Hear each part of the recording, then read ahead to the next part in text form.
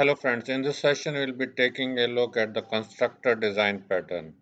So whenever you have variables, complex variables or simple variables, there are a couple of different ways of initializing or constructing those variables.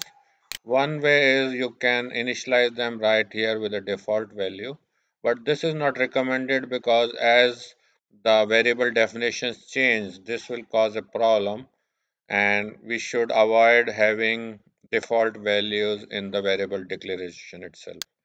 Second way is to have a script where you initialize your variables. But this method is also prone to errors. Uh, it cannot be reused. The constructor pattern solves both of these problems. Right at the beginning of your services, you can have a reusable constructor service which is responsible for constructing your variables.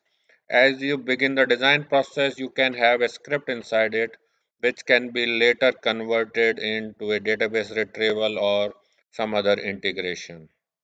So this is in essence the constructed design pattern where you create a reusable service to construct your variables and initialize your variables.